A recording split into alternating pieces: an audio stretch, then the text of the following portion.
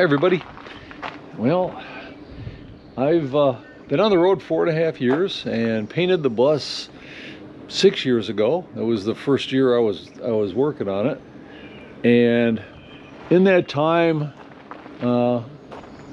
desert sun scraping up against trees and whatnot has really faded it. It's gotten really dull. You really wouldn't notice it. Day to day, it looks like a dull paint job, but this is what it used to look like. Just darker blue. It's faded that much. I pulled stickers off. You could probably, and my name off the side. You can see it really definitely faded out, and the rub rails have rubbed up against a thing or two, and some of the paint on the edges here was curling back, and it's just time to give it a new paint job, clean it up, and I got the new box that needs to be blue too. Now the problem is that if you look close, and I don't know if you'll be able to see it or not, but you see all these little spots on here, and really see them. Well, I also got to deal with some little surface rust that's starting to pop through. But all these little spots, that's oil. I had an oil leak or two over the last couple years. Different things happening, and but what I found is try something out was this barbecue grill cleaner. It's made to cut grease. Should work, right? Well, it's pretty easy. I just spray it on.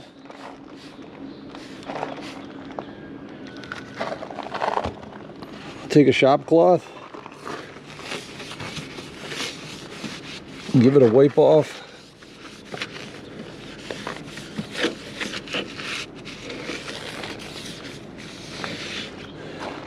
Takes the dirt off and the oil, and I just did this one over here. Was just as bad, and you see it took off pretty much, you know, all of it.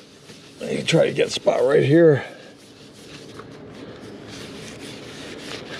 and of course once it flashes off, but this is where the old color, this is the Model E oil, and this is where it's cleaned off. So I pretty much got to wipe down this whole side. It's worse from this rub rail down, but there's still spots up here, and you can't paint over oil. It'll just fish high up on you. So the first step is me doing that, and then I'll adjust, or I will address the rust that's starting to pop through, and we'll get to it. Well, I got a long day ahead of me.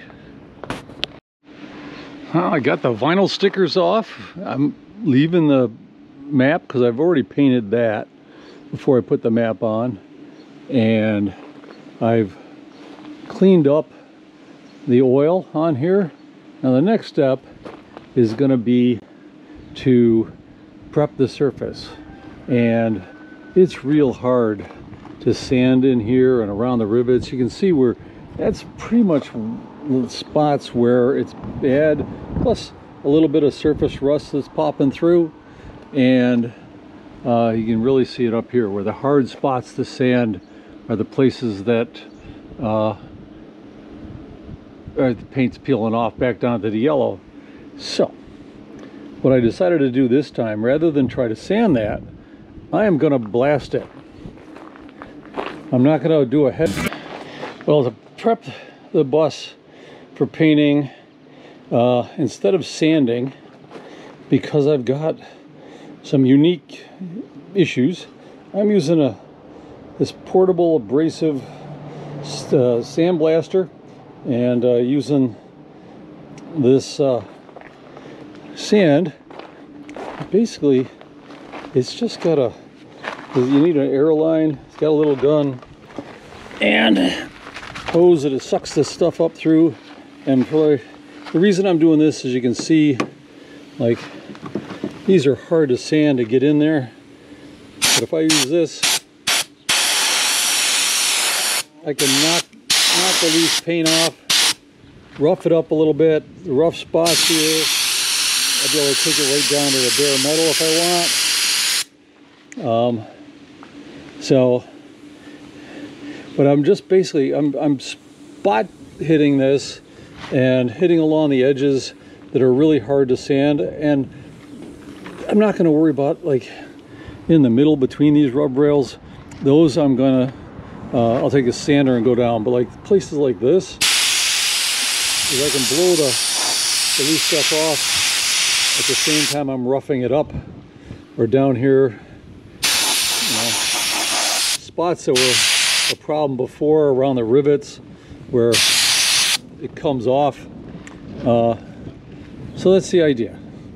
And it was like $35 for this set, and another 40 bucks for the medium. And let's see how far I go. That was all Harbor Freight.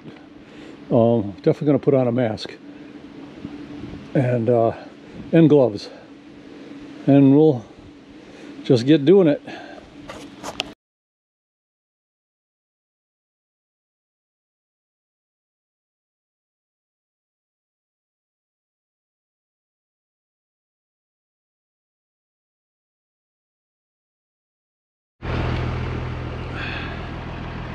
Okay, so there's no way I can do the whole bus, but there's places like this where the adhesion was bad. I mean, over the last 6 years it's come off, but this blast that away real nice. I don't want to get this camera all covered in sand, but it does a nice job of knocking off anything that's loose, you know. And I painted this with a roller, so roller and a brush.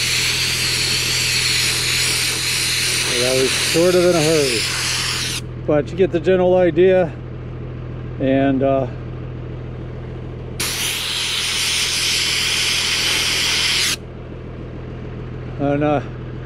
to get this all, I'm just hitting all the high spots, all the really bad spots, and we'll go from there. Well, I know the bus looks a lot different.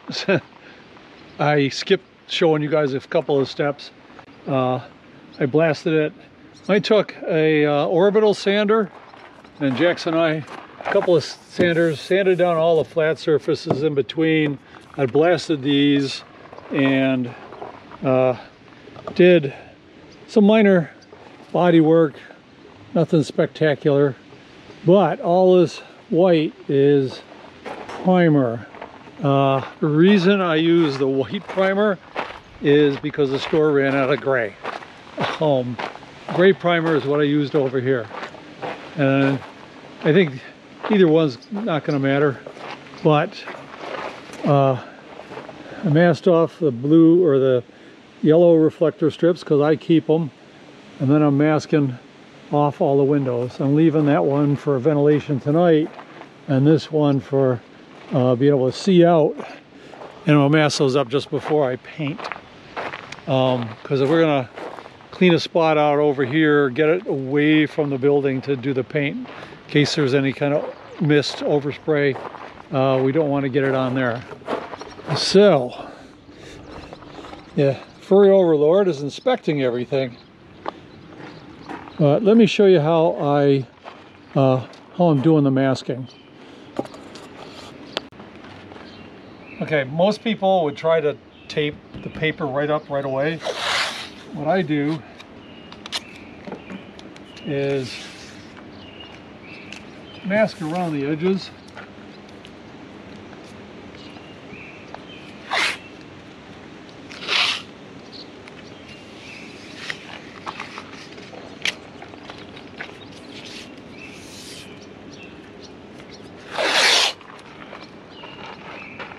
If you want to know why I've been able to do this as fast as I am, is I spent 27 years doing this, asking parts and painting them.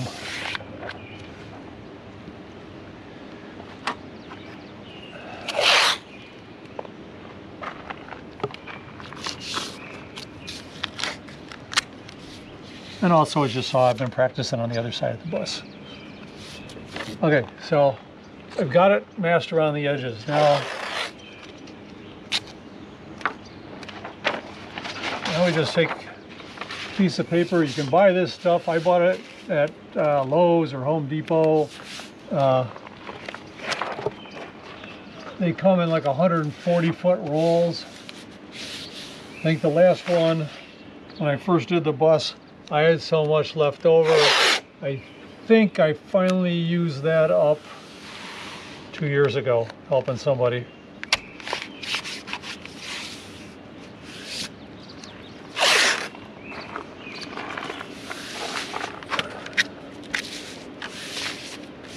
See, it makes it easy. You're taping along the edges, then tape the paper to the tape that's along the edge.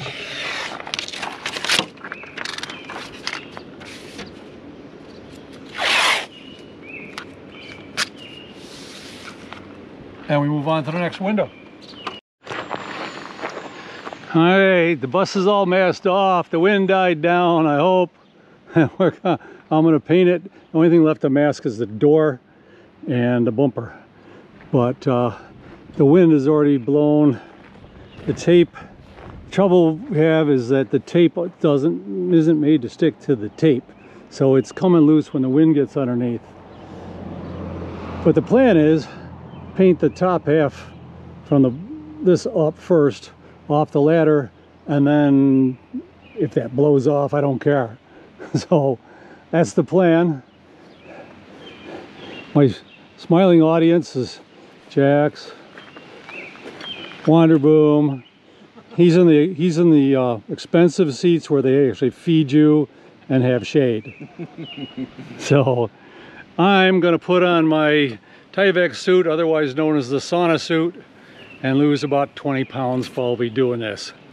All right, so let me mix the paint up. I'm going to thin the paint down so it sprays a little easier, and we'll get to do that first. It's like I can do a pint to a pint and a half. I'm going to put a pint in of acetone, which will also make it flash off faster, hopefully before flies and stuff get blown into it. So let me get mixing that up, and we'll get painting. So I'm going to thin this paint down. I mean, it's a little on the thick side, but I want to stir this up. Start at the bottom until I raise it up and down until I get a siphon going. That gets all that, any pigment that's down the bottom, gets that mixed in.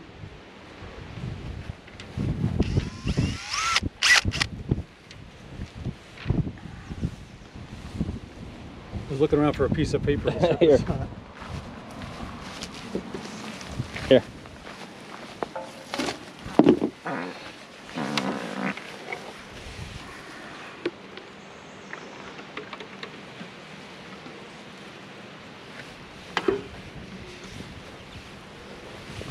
Now, if I was brushing or I was rolling it, that's it. I just do it right out of the can. But spraying it wants to be a little bit thinner. And notice I'm holding this can sideways and it's not glugging. That's a trick. That's how you can do it without spilling too much on your foot. And I'm adding a pint of acetone to it.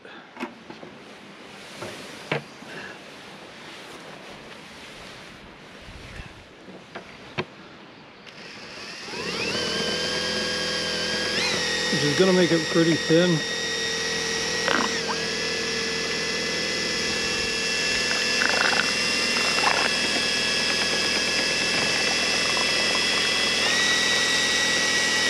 You don't want it sucking too much air down in, but you get some bubbles, but it's not going to hurt too much.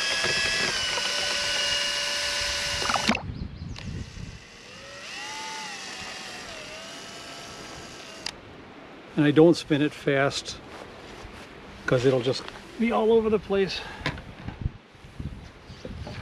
And why did you choose acetone for this paint? Because it says so on the can. This is just a little Harbor Freight job. I like the fact that it's got a strainer on the bottom, so any chunks that are in there are gonna get caught and not plug up the gun. And this gun, this adjusts the spray pattern width. This is how much paint's coming through, and this is how much air is coming in. So you can adjust how much air on the compressor, but now the fun part.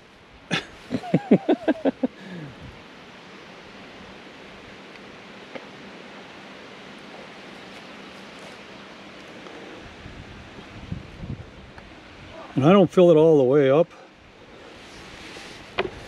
I fill it close to that because hey, I got more paint. And this, make sure when you put this on, getting it,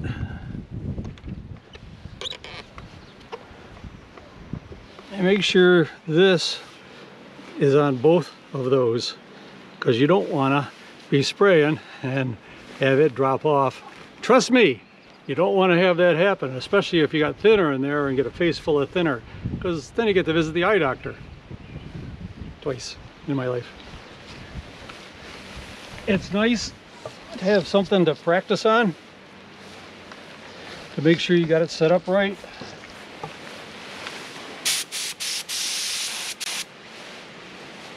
That's pretty wide.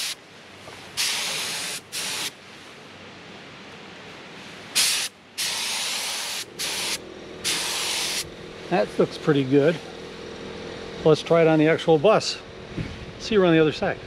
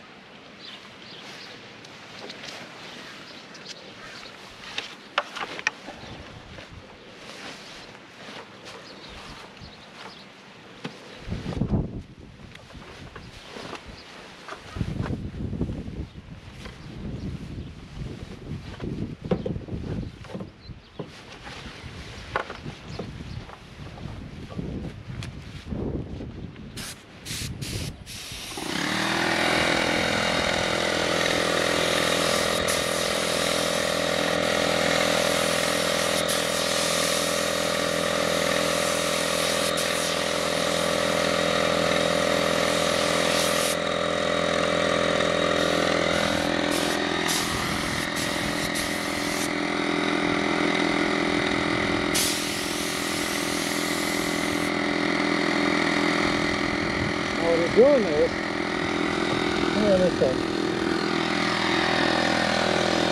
a couple of tricks. If I wanted to just hit this edge, I could actually take the nozzle, turn it sideways, and then the pattern is that way. So that, if I put it this way, the pattern is this way. When you're painting, you have the gun moving before you pull the trigger. If I just pull the trigger a little bit, I'm getting air. If I pull it all the way, I get paint. So you want to be starting the paint off of your surface. So you're constantly starting and stopping.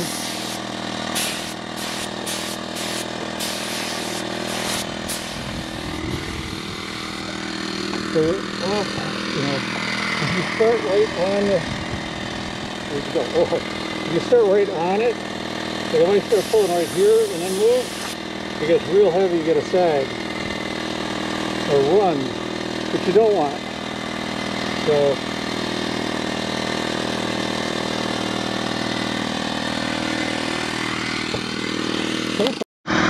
for lifting my arm above my head hurt.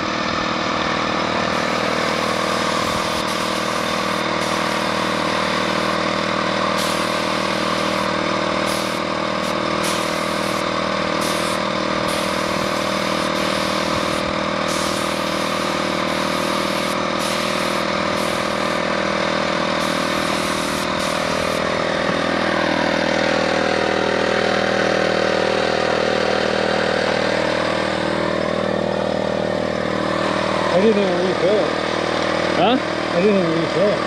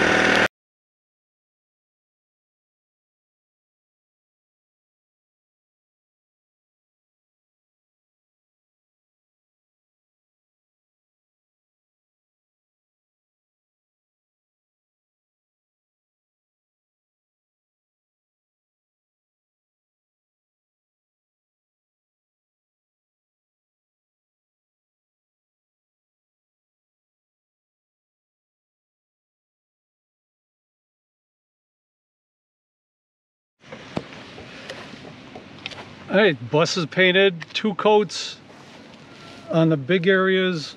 All the rub rails got hit a couple times because we color changed. I hit the storage compartments, and everything from this rub rail down got 2 coats.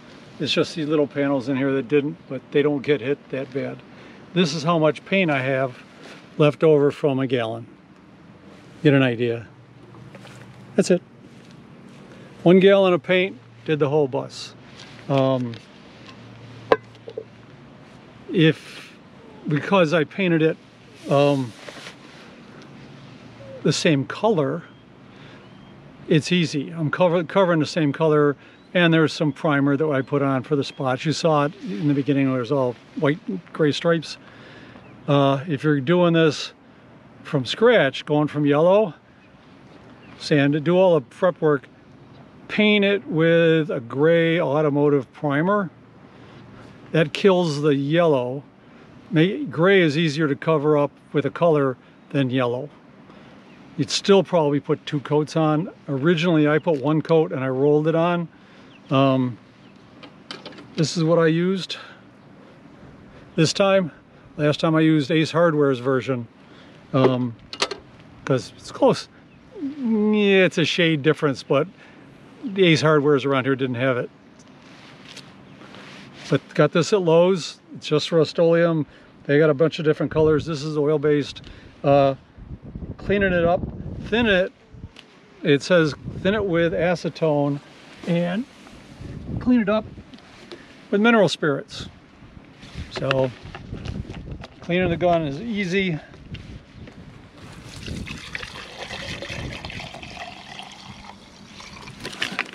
I just dump it in there.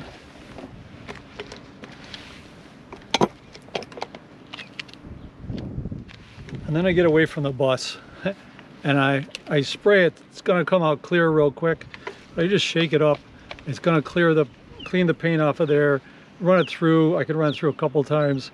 And when I'm done, I dump it in a bucket. Mineral spirits burns really well. So want to start a campfire? Mineral spirits. Or lots and lots of paper and tape.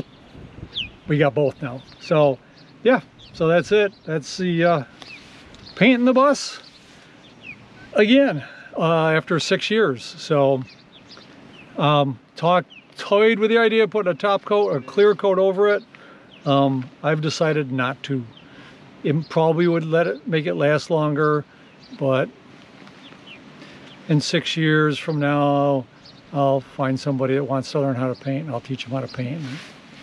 So, all right, I'll see you later, YouTube.